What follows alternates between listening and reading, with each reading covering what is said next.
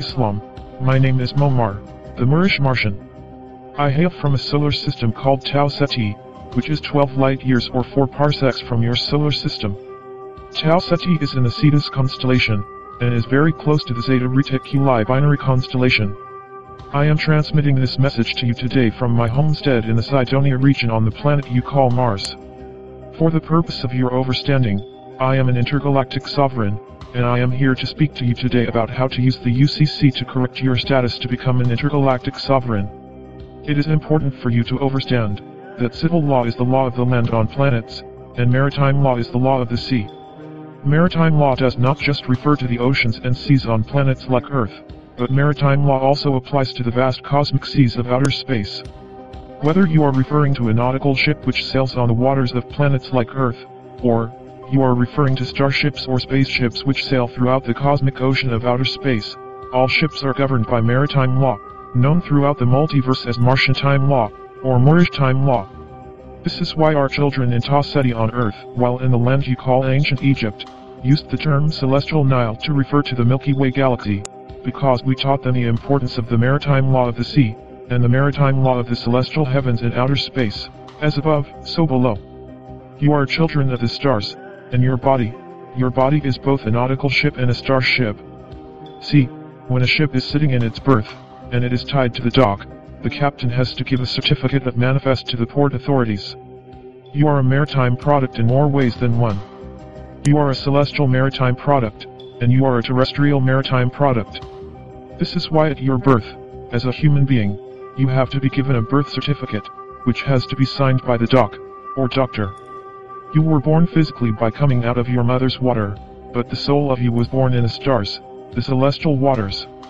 To be born, your celestial seafaring soul has to enter your body, and then you sail your ship, your body, down your mother's birth canal, just like a nautical ship. In nautical terms, when a ship pulls into port, the ship is now in its berth. The port authorities need to know what is the value of the ship that has come. The same thing is true when a soul is born into a body on a planet. The authorities of the planet need to know the value, or stock, of the ship, or body, or soul, that has come to the planet. Every human coming out of their mother's water has to have a birth certificate, and your birth certificate is a security on the New York Stock Exchange. Just like governments on your planet Earth have set up systems to own your physical body and trade you as a commodity and stock on the stock market. Well, the Galactic Confederation of Light has set up systems throughout the universe to own your celestial body, to own your soul, according to the universal laws which they have created. This is why it is possible to sell your soul, because your soul is a commodity and stock traded on the intergalactic stock market. Planets all over the universe have been using your soul to make money. Civil law is the law of the land, or the law of planets, and U.C.C., which stands for Universal Celestial Code, is the law of universe.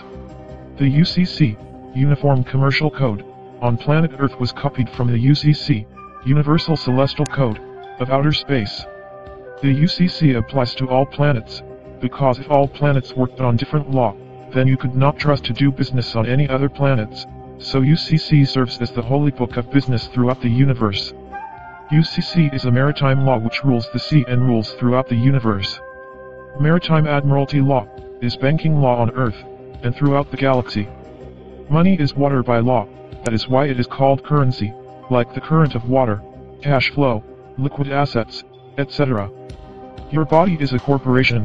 This is why, when you are alive, your body is called corporeal, and when you die, you are called a corpse. Do you understand the relationship between the words corporation, corporeal, and corpse? How about organism, and organization?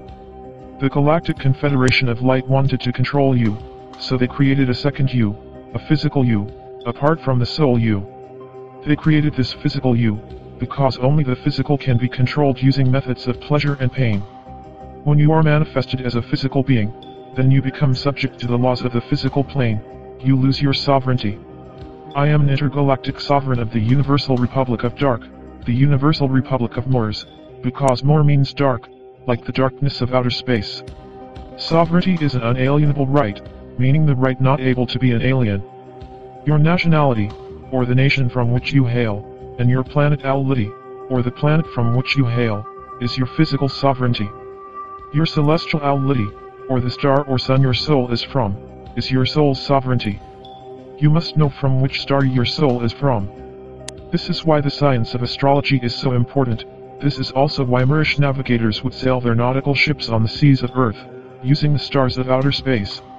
You may declare your physical sovereignty by way of physical paperwork, but to declare the intergalactic sovereignty of your soul, requires metaphysical paperwork. Declare means to make a declaration, to speak the words, to say the words, to bear witness. Your reason and your passion are the rudder and the sails of your seafaring soul. Determine the celestial origin of your soul, and declare your intergalactic sovereignty with the U.C.C. Universal Celestial Code. Peace.